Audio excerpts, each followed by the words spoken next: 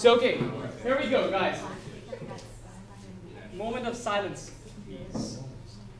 Okay, so this is lab number 6. The topic for today would be sensory motor adaptation.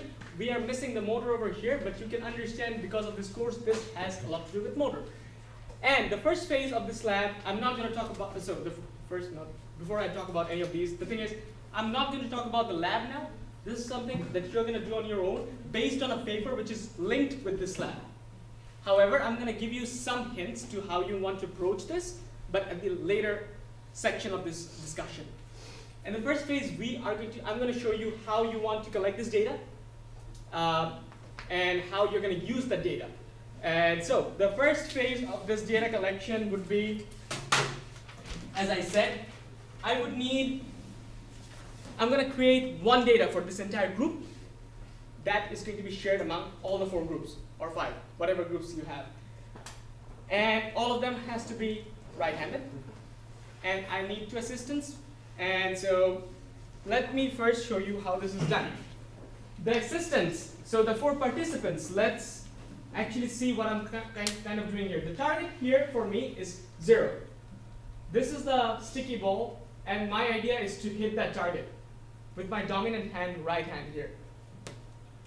And so whatever result I get, say for instance 15 in my first run, it goes first run 15, which is pre-test.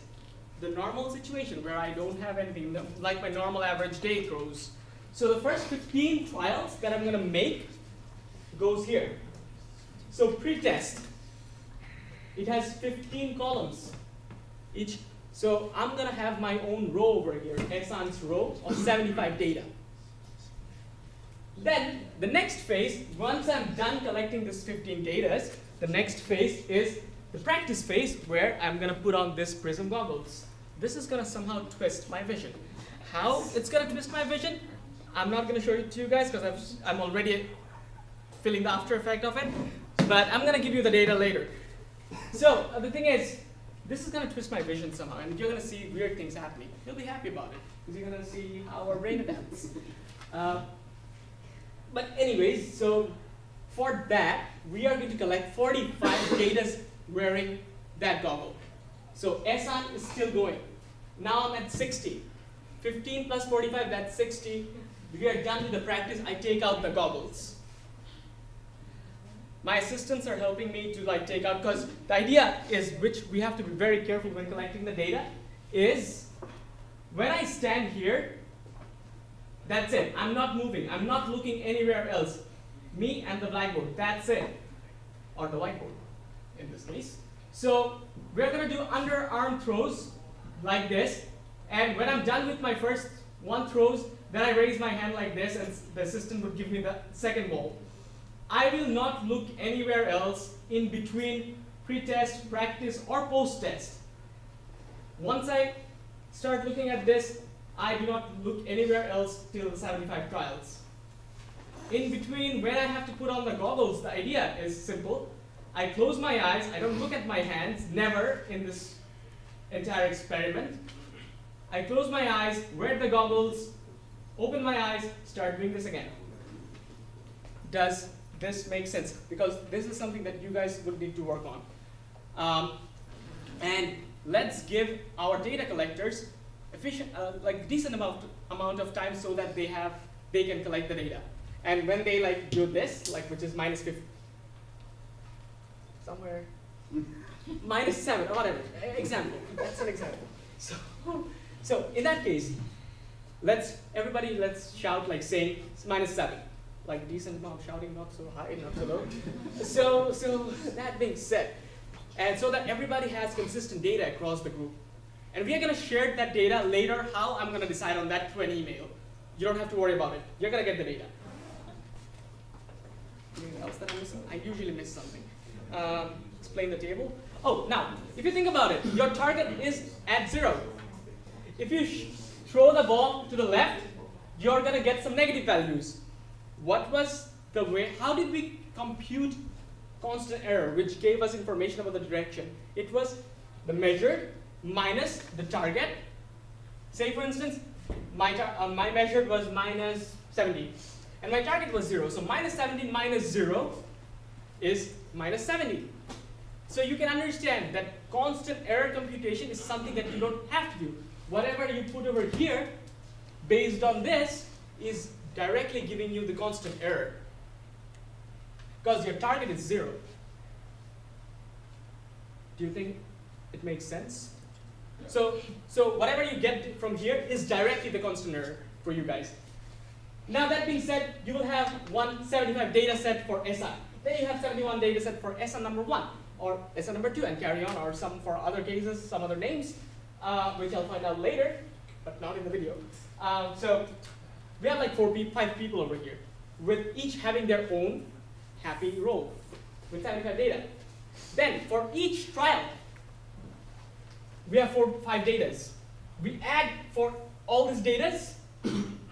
For trial number 1, we add all the datas, divide by the number of people. If you include my data, you'll have 5. If you don't include my data, you have 4. So depends. So you have average constant error, not any error, but your very happy, friendly, constant neighborhood error. So that's it. That's for trial number 1.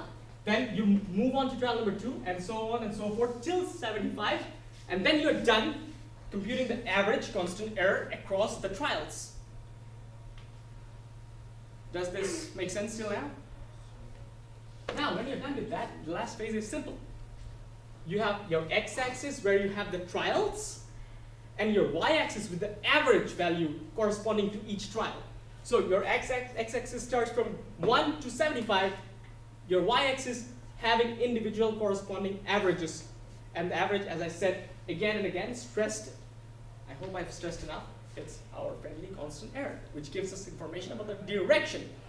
And you will see there are some wonderful patterns showing up, and this pattern should look like the pattern that is shown in this PDF. Now, in this PDF, the pattern that we are showing is created by the command called scatterplot. This is something that you want to look into Google to see how you're going to use scatterplot through Excel. But at the end, your data has to look like this. And if there is something different, you'll have to say you're making it wrong.